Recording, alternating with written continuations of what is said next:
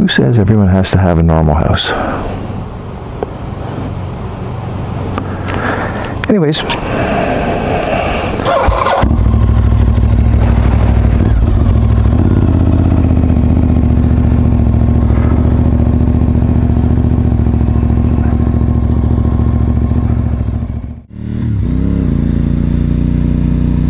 That place the Flying Saucer House, because if you actually stand there and look at it, it looks like a flying saucer that's sitting on a little landing pad.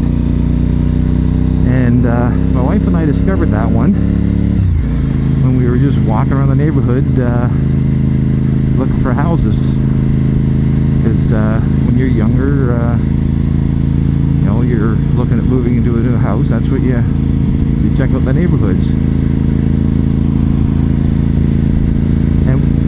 Just didn't expect to find that in our town. And in case you've always noticed that, you know, a lot of my videos I comment on houses, and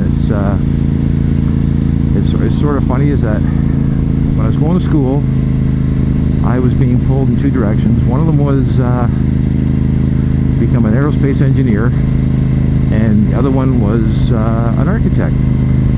And I got talked out of aerospace engineering, and as beautiful and interesting as it was as a job, it was going to really suck.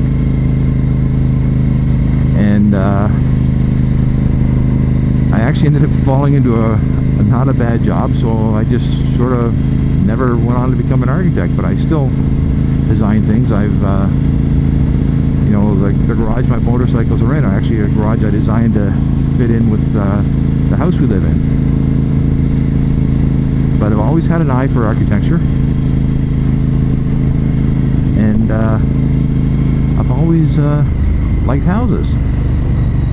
Now, what's this got to do with motorcycles? Well,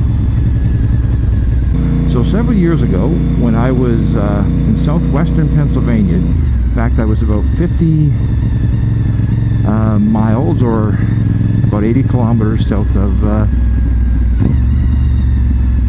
Pittsburgh, I visited Frank Lloyd Wright's designed house, Fallingwater, which was built for the Kaufman family, and it's probably one of the most photographed houses, even though technically it was a summer vacation house,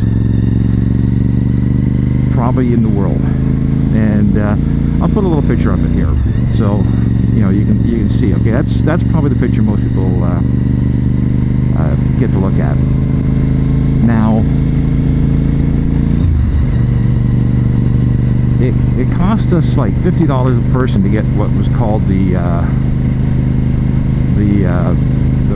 private tour, where they actually take you through the whole house. There's like a cheaper thing where you get to walk around the outside, but this took us through the whole house, and you know, that's, you know, because of my love of architecture, what I wanted to do. And it was well worth it. But the reason I'm talking about that is because we drove out there in our cars, because we were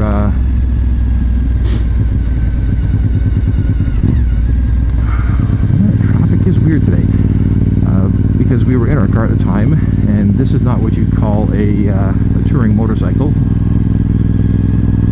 And the one thing I noticed about the western part of Pennsylvania was they had frickin' fantastic motorcycle roads. So if you are a motorcyclist in that area, or even not in that area, and you're just looking for something to do sometime, I would highly recommend checking out Fallingwater, because the drive there, at least once you're in the Pennsylvania area, is spectacular for motorcycles. The roads are really nice, they're mountainy, windy, like they're really a joy to ride in. But the place itself is something worth checking out, because it is one of the iconic houses in history of architecture. It's actually on a beautiful parcel of land, and it is well worth the journey. And as a whole, like I've driven a lot in the central western part of Pennsylvania, and like outside of the cities, like the towns and cities, the roads are like pretty much everywhere else on the planet. They absolutely suck. But the roads in that area of Pennsylvania are just made for motorcycles. And you know, I wish I kind of lived closer because I would be riding there more often. But it just you know, it's like about a 3 or 4 hour drive with the not counting however long it's going to take to get through the border. So it's the main reason I don't go there. But I do envy you people from Pennsylvania, and of course the northern part of West Virginia as well, because you've got some awesome roads out there. So anyways, that's just a little quick vlog. Hope you enjoyed it. DeathsStalker signing off.